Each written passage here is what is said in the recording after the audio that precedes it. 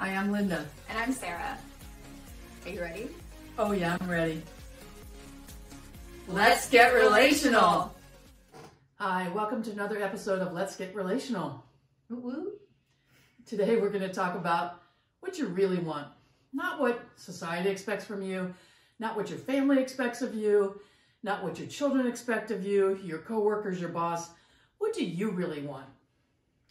Yeah, and that's such a really good question to ask ourselves, because we get so caught up in everyone else's stuff all the time. And it's not even like, you know, what they're telling us to do. It's what we expect them to tell us to do. And so we're doing it based on all of these assumptions that we're making. And so it's just, we work ourselves into a frenzy trying to meet everyone else's expectations, both known and unknown. Exactly. I think that's one of the things I didn't realize, that I had carried into adulthood expectations that were maybe no longer expected of me. You know, so that things that were an expectation of my family growing up, there certainly were things that were expectations for me. But I realized that I brought that into my adult relationships and assumed that people expected certain things of me. And I didn't even question what I wanted. I questioned not very much, honestly. I just went along this path. I knew I was supposed to go to college. I knew I was going to go to graduate school. I knew I was going to do X, Y, and Z. And when I veered from those paths, you know, sometimes bad things happened, and sometimes really great things happened, like things that were totally unexpected. Yeah. But it took me till I was way older than you to really start looking at what do I really want and how do I make decisions for me.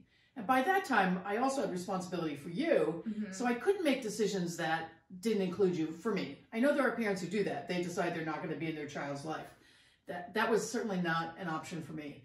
So it was okay, how do I continue being a good parent for you and figure out what it is that I want in my life? And so I started doing other things that I often wondered about. I took sailing lessons, I went on trips by myself, and just really explored what the options were of how to figure out what I wanted, because I honestly didn't even know how to figure out what I wanted. Yeah, because part of like figuring out what you want is also related to like who you want to be. And I have a very nerdy comparison right now. There's this cartoon show that I really fell in love with, and me and a bunch of friends fell in love with. But one of the characters never changes like an outfit, but every single one of the other characters changes an outfit through the 5 seasons of this series. And the main character never does, because she never figures out who she is. Wow. That was the thing, that the creators of the show were like, no, we're gonna make everyone else go through a change, mature, figure out who they really closer and closer to who they want to be, and like go through like the whole outfit change. This character never does, because of the fact that she never figures out in the show, that she may like beyond that, but in the show itself, she never figured out who she was, because she was basing it off of all of everyone else's expectations of who she was supposed to be. And so that was like, wow, you may not have caught that while watching the show, but after like reflecting on that, it's like, wow, you can go through saving the entire galaxy, because that's what she does, but still not know who she is. So yeah, because that was a role that was laid out for her and an expectation.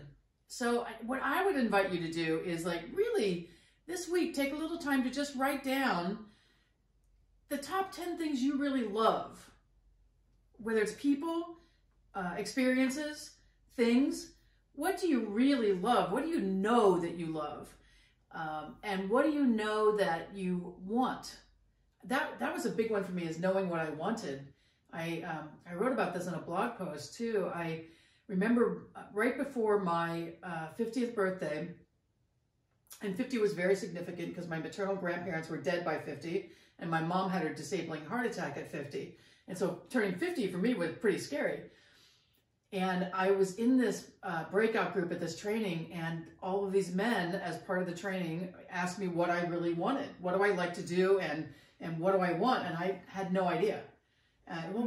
They looked at me like I was nuts, because they all had like a long list of things that they really liked. And I said, well, I know I like going to acupuncture. I thought, great. The only thing I know I like is I'm going in to get needles stuck in me. But it was an hour with this very gifted healer who was a chiropractor and an acupuncturist. And it was all about me. And I realized how little of my life had become about me. And my life was all about making sure other people were taken care of. My life was all about making sure that my business was handled. And I didn't really know what I really liked to do anymore. And I had really lost that. So that's one of the things as we've been doing this work together is checking in about what we really like, what we really want, and allowing each of us to grow separately. And we've grown together as part of that. But a lot of it has been for each of us, like looking at what do we say we want? Yeah. And what are we backing that up with action? Yeah. Right? Yeah. I feel like so often we'll go and be like, you know, let's say you're going through the supermarket of dreams. That's in quotes here. Just random, but like a supermarket of dreams where you're perusing, you're taking a look at things or whatever, and maybe you see something that catches your eye and you're like, ooh, I want it. But you make no effort to go steer your cart towards it and pick it up and put it in your cart and like go to the checkout to like take it home with you. Like you have to, once you make the decision that the dream is something that you want to achieve, you have to do the things to get the achievement. You know, you can't just not do that. It's like, I'm not gonna, video game comparison. There's you can earn trophies and achievements in games, but you have to do the things to get those trophies. Like it's the same thing in life. You have to complete the challenges. You have to jump through the hoops to get to your dream. Like there's no way of just like taking a magic potion and teleporting to it and being like, yeah, I did it! I made it all the way, woo! But while not putting forth any of the work. So, and work doesn't have to be hard. No. I think sometimes we don't allow ourselves to want things because we think it's going to be too hard to get it. We get all caught up in the how. Well, I want that, but I don't know how it's going to happen, so I'm not going to even think about it. Exactly. And it's like you just slowly shut down and become smaller and smaller so you fit in the little, I don't know, little thimble of who you could possibly be. And I think that the thing for me is that we stop allowing ourselves to dream. Yeah, like and I just thought of you know, like I think I kind of lost my train of thought on that, but it was basically along the lines of like, it's going after things becomes like scary because you know, oh, it's like, well, what use is it? What use is the dream? That's what it was. It was when you come up with a dream and you're like, oh, that sounds interesting, but like, what would I do with it? Like, it's like you're searching for a meaning for it. Like, how is this supposed to better my life? How is this supposed to better other people? Like, you're thinking about how does this fit in? How am I gonna find the time to do all of this? And I think that's kind of a problem. I think that a lot of people are facing is that they have a dream, but they're like, oh, but what's the point of pursuing this? Because it doesn't, you know, give me money or do all of these other things that things are expected of. Did that make any sense? Kind of. I think I'm tracking. Sorry. Let me rephrase it because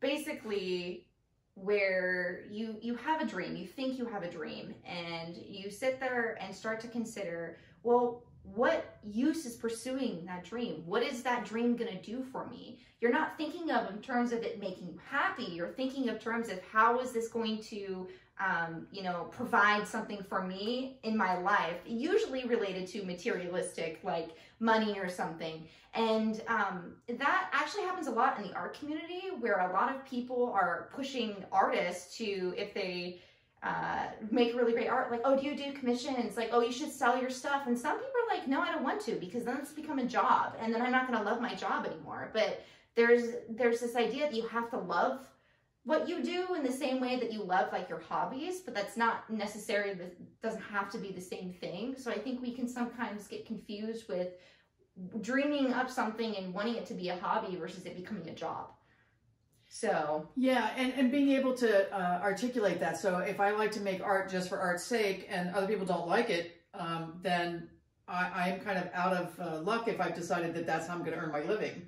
Yeah. But if I create art for art's sake, because I love the creation of it, and it doesn't matter to me if anybody else cares about it, because it's my creation, then I think I'm much happier, you know, because I'm not trying to turn myself into a pretzel to please other people.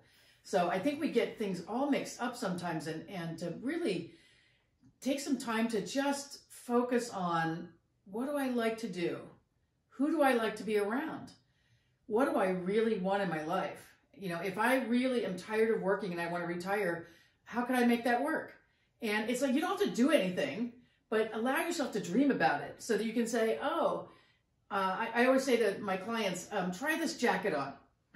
I had a client once who was thinking of leaving her husband. I said, well, try the jacket on of leaving him. And what would your days be like? What would your weeks be like? How would it be with your kids and your grandkids? What would that jacket feel like? And she came back the next session and she said, I didn't like that jacket. It didn't fit. There's a lot of things my husband is not, but I'm going to stay married to him. And I'm going to get my needs met that he can't meet other places. And I'm just going to appreciate who he is for who he is. And so for me, I've been doing that same thing all along. It's like, I'm always trying on the jacket of, you know, do I love where I live? Do I want to live somewhere else? And I allow myself to dream without getting caught up in the how. I think that is the most important thing, is that we get caught up in, well, how am I going to make that happen? Yeah. And so we crush all of those dreams. And so just allowing yourself to open up and imagine what you really, really want. And then if it's really what you want, a path will be shown to you. And sometimes you do require having some help, you know, some people to coach you along the way to get there. But if you don't dream, you just shrivel. Yeah, and I think part of the not dreaming, I think, can be related to a weird consensus that we've come to, that life is really difficult. Yeah. And that because life is so difficult, trying to do anything that you're not currently doing is going to be even more difficult, and it adds so much more to your plate, and it's just going to like stress you out even more. So, but the thing is, that's only going to happen if you think that's going to happen, if you believe that to be how life is. So if you are constantly thinking that, oh, life is never easy, life is really difficult, everything is hard, everything's going to be difficult and hard for you. Nothing's going to come easily to you. But if you kind of let yourself open up a little and relax a bit and sort of, you know, realize that, yes, life is a roller coaster and there are scary parts, but there are also fun parts. And if you're not into roller coasters, what other things that are fun? There's, you know, something like that, where it's just, you're not, maybe you can, like, with a roller coaster, you can see what's coming sometimes, but you don't know how it's going to feel. Like, from the ground, you can look at it, but you don't know how it's going to feel when you're actually in the roller coaster itself. I feel like that's what life is more like, where you can sort of see the big picture, but it's like, you don't really know what you're going to be feeling at any given moment, because things can change. But it doesn't have to be difficult. It's like your mindset is what makes it difficult. You can make things more difficult for yourself. I do that a lot.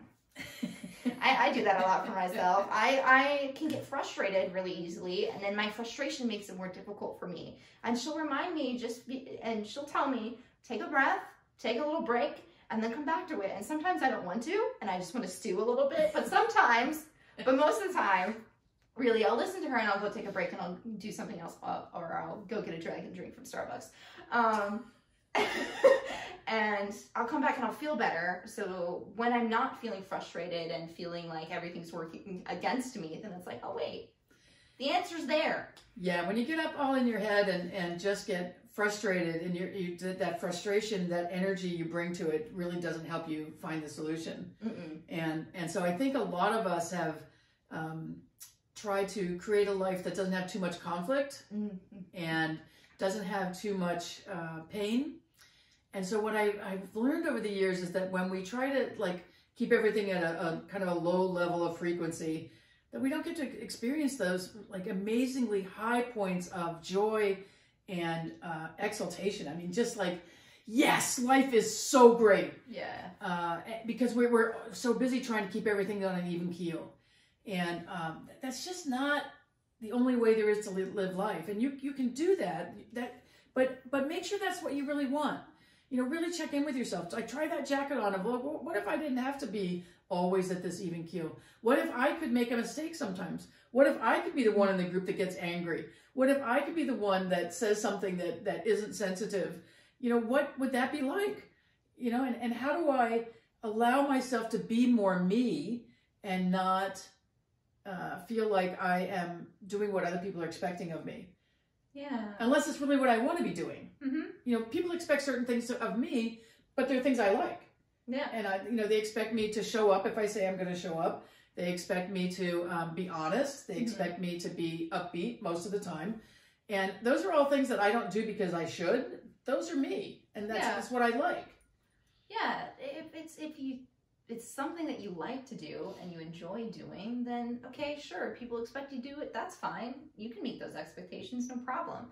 But there's also times that you maybe can't meet those, and being able to communicate that is like the important thing. And for your people to understand, you can't be 10% happy all of the time. It's not like that's a 24/7 thing. We have our bad days too. So, and our moments where, we can't really be happy for one reason or another. So it's also just like an understanding that sure, you can meet most of those expectations. You can meet those expectations most of the time, but there are some times where it's just like, you're human. You're not going to be able to keep that up 110% of the time. Well, and I don't live my life in order to meet those expectations. What I've really sought to do, especially in this last few years of my life, is really stay in the present moment and acknowledge what I'm feeling, acknowledge what I'm thinking, and be willing to feel whatever I'm feeling. And so there was a time in my life when in fact, most of my life, I would try to figure out what might happen, and so I could plan for every possible thing. And so I was never living in the present moment. I was always concerned about, well, what's next? And I still have some of that is in me. And mostly what I'm trying to do at this point in my life is just really settle into being present in the moment, not worrying about the future, because I can't control a lot of it. But my actions in this present moment do speak to what the outcome is going to be. And so I don't want to have in this present moment a lot of anxiety and fear, because I feel like what we think about, you're bringing about. And it's like, that's, I don't mean that in some, out there manifestation kind of thing. But it's like, if I assume I'm going to have a really great outcome of something, I often do. If I feel like it's going to be pain and struggle, it often is.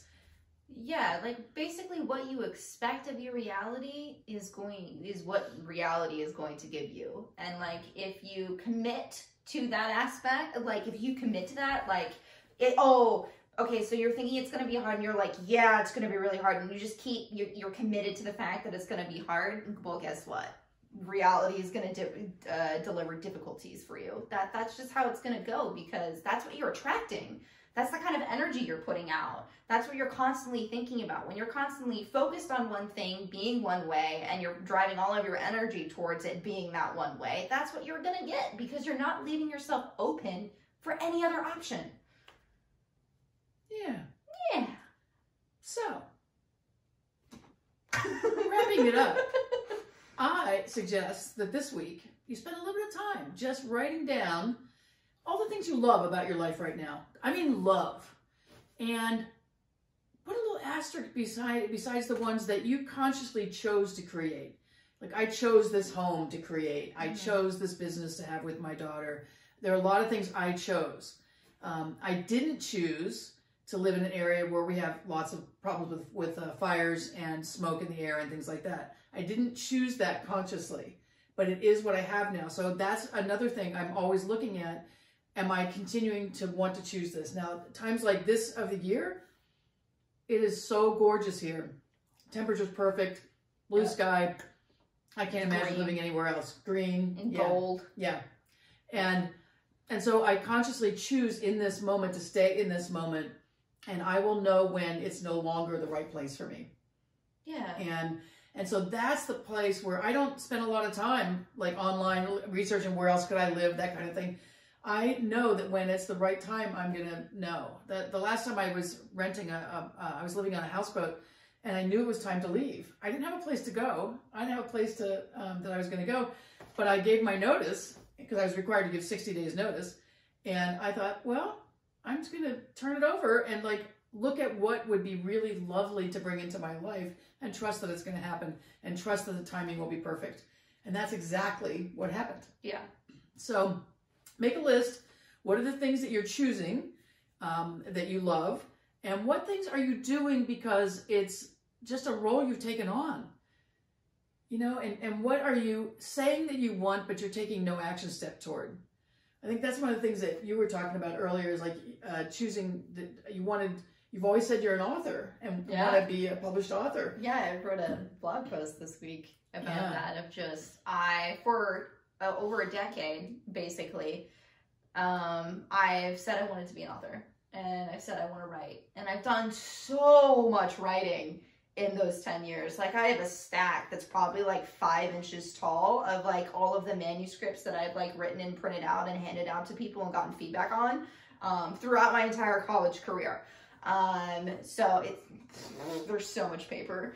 But you know, I went to college to write. You know, I went to college to deepen my writing, to understand the human mind better, the human emotions better, to be able to portray them in a character better, how to write a journey instead of just like a story. Right.